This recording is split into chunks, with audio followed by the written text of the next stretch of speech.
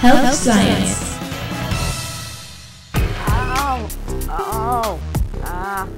Hey, Ow. what happened to you?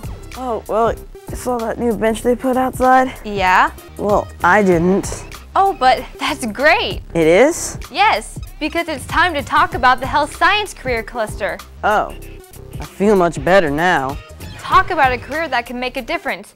Just think about all the important things being achieved by people in health science.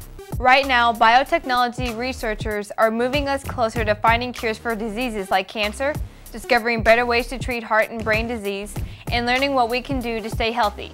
People involved in health informatics are using computer technology to improve the way medicine is practiced. And every day, compassionate healthcare workers provide healing and comfort to people who need it most, like Caleb here.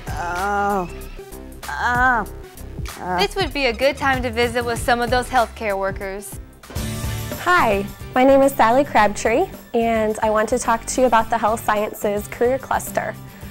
I'm a registered nurse, and I work in obstetrics, labor, and delivery. I have learned skills that are needed to help mothers and their babies before, during, and after their delivery. One of the most important aspects of my job is getting to know my patients and developing a relationship and a trust. My specialized training allows me to be involved in an important part of people's lives.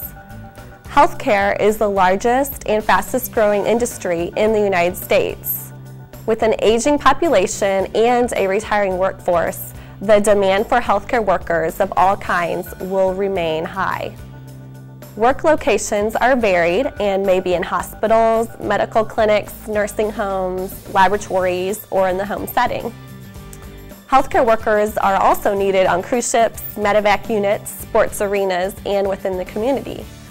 If your plan includes a future in the health sciences, you can make a very big difference. So, what does it take to have a career in health science? You'll need a solid background in math, science, communications, and of course, you'll need the technical skills related to your field. I'm gonna start practicing now.